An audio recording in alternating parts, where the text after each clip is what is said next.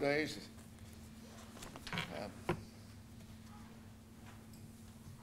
Don't want to miss one of those, do you? Okay. We're going to talk this morning about walking with God. Walking with God. We're going to talk about a man by the name of Enoch. Enoch.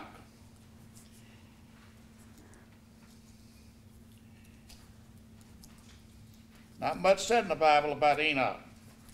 Not much at all. We're going to read in a moment Genesis chapter 5. We're going to read the first, those three verses I have listed, which is verse 22, 23, and 24.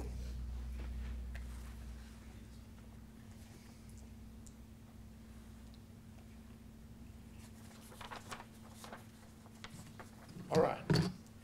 And Enoch walked with God after he begot Methuselah. Remember, Methuselah was the oldest person ever recorded to live, 969 years. He lived 300 years after he begot Methuselah, and he begot sons and daughters. And all the days of Enoch were 365 years. We get 365 days a year, don't we? Well, he had 365 of years.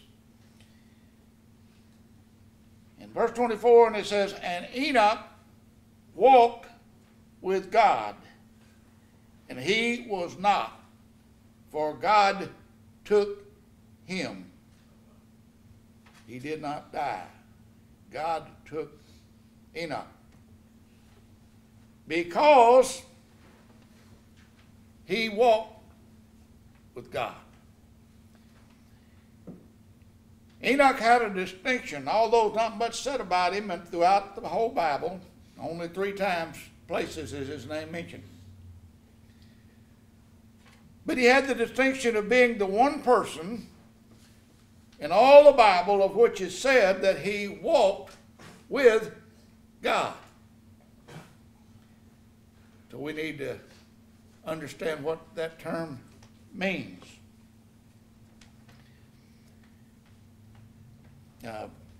The other 2 places that he's mentioned, other than the one I just read, is Hebrews 11 and Jude 14. Let's read Hebrews 11, if you will, in the middle of your page. By faith Enoch was translated, that he should not see death, and was not found, because God had translated him. For before his translation, he had this testimony that he pleased God. All right, let's drop on down to Jude, the last place that Enoch is mentioned. And Enoch also, the 7th from Adam, prophesied of these, saying, behold, the Lord cometh with 10,000 of his saints, to execute judgment upon all, and to convince all that are ungodly among them of all their ungodly deeds, which they have ungodly committed, and of all their hard speeches, which ungodly sinners have spoken against him, or against God. So we're going to consider 3 things this morning about Enoch walking with God. The simple question of when he walked with God, where he walked with God, and why he walked with God. So we're going to begin with the first of when that he walked with God on this earth. And we read that it was during the most evil time in the history of man. It didn't take man long to get wicked and grow evil. But the days just prior to the flood, where God was going to start over, wipe out civilization, and start over. It was during this time that Enoch had walked with God, the days just prior to the flood. A period of gross sin like today. A period of impending judgment. And folks, we've got judgment pending hanging over us if we don't get our act straight. Judgment is hanging. But again, it was a time of much evil. A time of sin was rampant on the earth. A difficult time to maintain fellowship with God, because as it was said that during this time that every man's thought was only evil continually. It wasn't just a every now and then thing, it was a continual thing. And folks, you cut on your news channel and you'll see just some of what's going on, what the news outlets want us to hear. But this week we saw where there was a 14-year-old boy destroyed his whole family, killed 5 members, killed his mother, dad, and his 3 siblings. Can you believe that? And yourself? No, didn't kill himself. No, but he confessed to killing the others. And it happens on a regular, continual basis. And that's sad.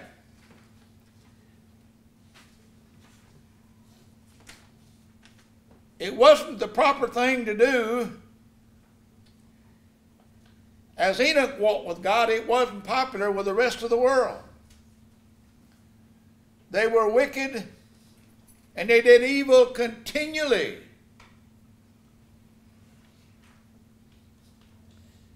Our Lord told us that the last days would resemble those days. We hear on a regular basis about gun control. Well, guns not what kills people. I've got about 5 guns or 6 that I've had for years and years. And as far as I know, they've never hurt anyone. But it's a wicked heart of men. They have shootouts every day. It's amazing. Stop a guy in a traffic thing the laws do nowadays, and they pull a gun out and start shooting. That's sad, isn't it? Man, I wouldn't want to be a police officer. You don't know what you're going to stop.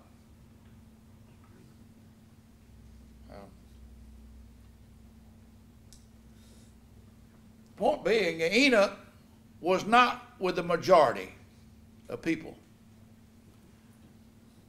which tells me the majority is not always right. The majority of the people in Enoch's day abhorred God. They wanted nothing to do with God. And we live in a day similar to that. People don't want anything to do with God until it comes time to die.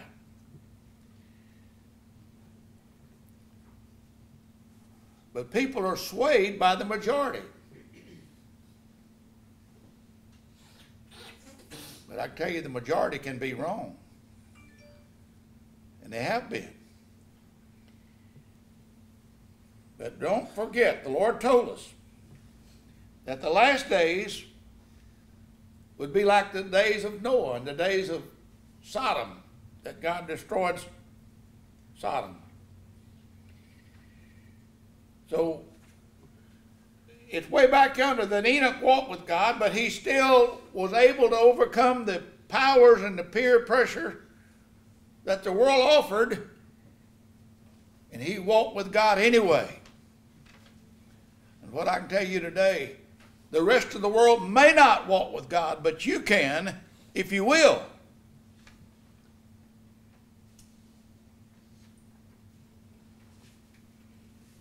So we're going to go to the second thought of where did Enoch walk with God?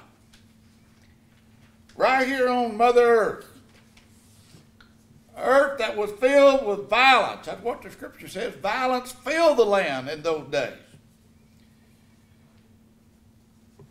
So, my wife got out yesterday to go to grocery shopping and a few other little stops that she does every Saturday.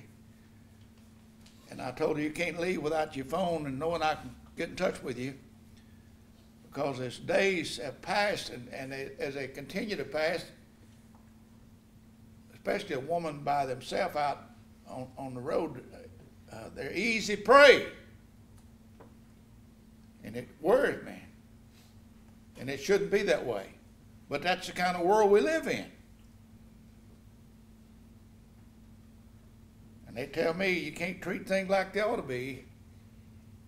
You got to treat them like they are. And folks, people need to arm themselves.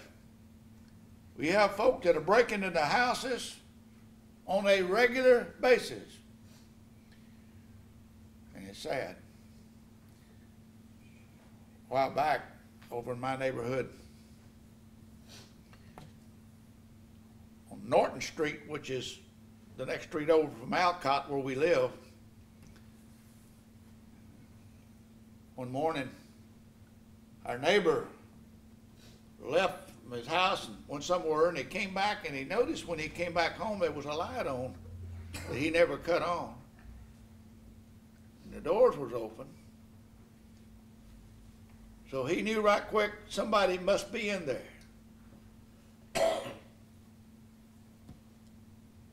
He got his shotgun and went back and opened the closet door, and there was a man hid in his closet. He blew him away.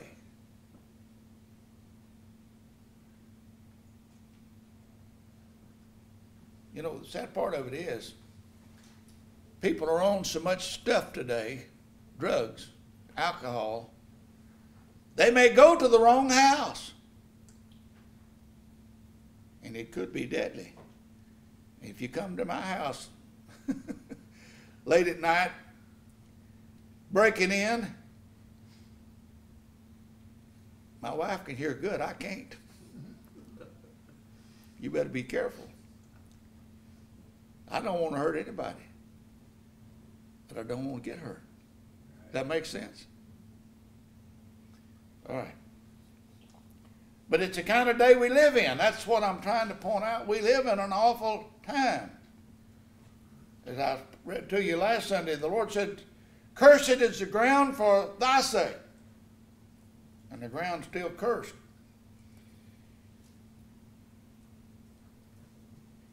We live in a decaying and immoral society. I heard the other day on the news that they estimated there were over 4 million porno channels on the internet. Over 4 million.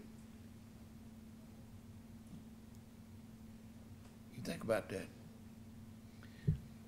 We all watched that hurricane. We followed it for the last several days. If you had on your TV and the news, you had to, because that was the main thing they had. But how many of you noticed that there in Florida, while those waves was raging, it pushed up several bricks of cocaine? 14 miles up, it pushed in a bunch of more bricks of cocaine that someone had discarded there in the ocean. But they estimated over $4 million worth of drugs. Now that's just places that was reported. That's the kind of world we live in, and that's sad.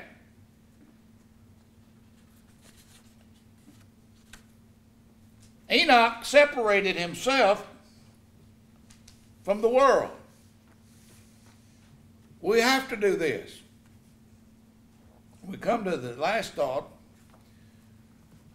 of why did Enoch walk with God when the rest of the world wasn't walking with him? Why did Enoch walk with God? I tell you why he did. He believed God. He believed what he reported in Jude 14 and 15 we just read a moment ago. It says in verse 14 that he prophesied of these, saying, Behold, the Lord cometh with 10,000 of his saints. And why is he coming? To execute judgment upon all, and to convince all that are ungodly among them of all their ungodly deeds, which they have ungodly committed, and of all their hard speeches which ungodly sinners have spoken against him.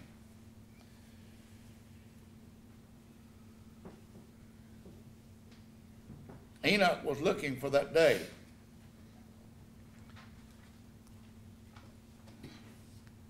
Promised in the Garden of Eden, when Adam and Eve sinned, and God promised them that the seed of the woman, who became Jesus, was going to bruise the head of the seed of the serpent, or the man, the Antichrist, even Satan himself.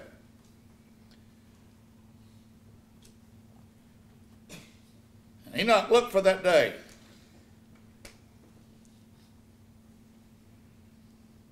It was a sustaining factor in Enoch's life. That's what caused him to walk with God. And folks, it should be the sustaining thing in our life.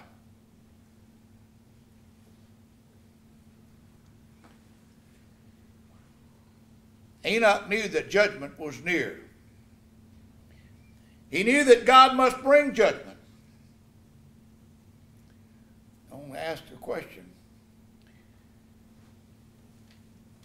If God didn't let it slide in Noah's day, what makes you think he's the same God yesterday, today, and forever? What makes you think he's going to bypass us?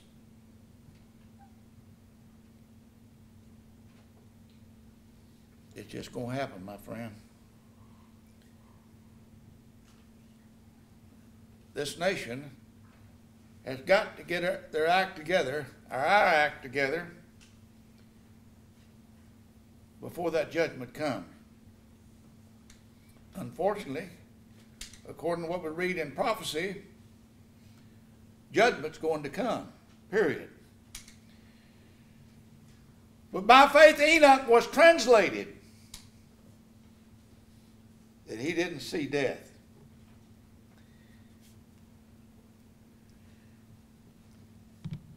He didn't have to die. I thought of here a few months ago, Willie Nelson, the singer that makes everybody smile a little bit. It does me, knowing Willie. He used to teach Sunday school, by the way. He did. You read his history. But they asked Willie the other day, and he's on up in his 80s, he had a little problem, and somebody said to him, one of the reporters said, well, Willie, we didn't know you were still alive. Yep, it's me. I'm here. I'm here. Matter of fact, he said, we thought maybe you died. He said, no, I hadn't died. And he said, matter of fact, that there's no way around that, is it? He said, if y'all find another way, then call me. He said this. If y'all find another way around death, call me, because I want to know. Folk, here's a man that we're reading about that did not die. He was translated that he should not see death. means that God gave him a new glorified body without him having to die. Wouldn't that be great? Walk with God, my friend. That's what Enoch did, right?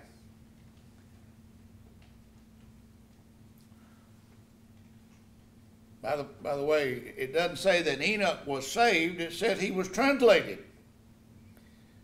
He was saved because of his faith in our Lord. But I want to consider this, and if you don't take anything else away from this message this morning, but a simple question. If Enoch walked with God, why can't we? Same God, same opportunity.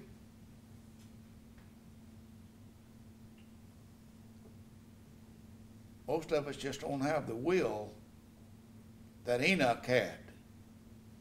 We don't want to walk with, we don't want God to get in our way. We've got too much to do. At least sometimes we think that way, don't we? But my challenge to you today, you can walk with God. You don't have to, but you can walk with him if it's your choice. You get to choose who controls your life. Be it the Lord or the other guy. And unfortunately, the other guy looks like he's having a prime time, doesn't he? I'm talking about Satan.